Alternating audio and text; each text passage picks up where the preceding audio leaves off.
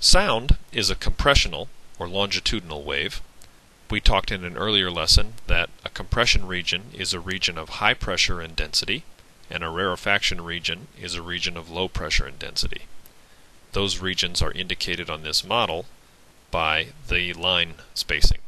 Compression regions are where the lines are close together. Rarefaction regions are where the lines are further apart. Humans can hear, roughly, between 20 Hertz and 20,000 Hertz. That range narrows with age and other factors, but generally 20 to 20,000 Hertz is a good ballpark for what humans can hear. Giraffes, I'm told, communicate with each other below 20 Hertz in the infrasonic range. Of course, the lowest number of Hertz you can have is 0 Hertz. There's no such thing as negative 10 Hertz. So there aren't so many infrasonic waves. But giraffes apparently communicate with each other by making sound waves that are less than 20 Hertz, that humans, of course, can't hear. Beyond 20,000 Hertz, we call those waves ultrasonic waves. And those frequencies go very, very high. Dogs, rabbits, deer can hear pitches up to possibly 100,000 Hertz, but humans can only hear about 20,000. And of course, you can do many other useful things with sound waves beyond 20,000 Hertz. You've heard of ultrasound therapy, ultrasound to diagnose fetal conditions, and so forth. The fundamental frequency of a sound wave determines its pitch. That is, a high frequency yields a high pitch.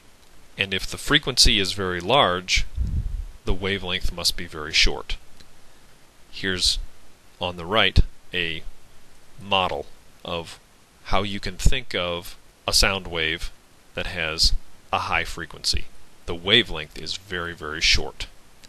And because of that, instruments that make high frequencies tend to be rather tiny, because the wavelengths are comparatively small. All of these are things that tend to emit high frequency pitches. Low frequency pitches have a low pitch. They have long wavelengths. Here is a simple model of how you can think of things with a low frequency. They have a long wavelength, which is why instruments that have low pitches tend to be rather large, like this tuba.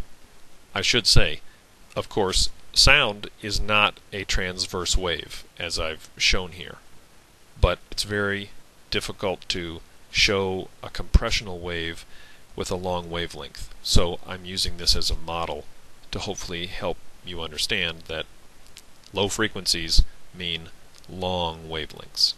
And here are a few things that also have low frequencies. The voice of the Incredible Hulk, for example.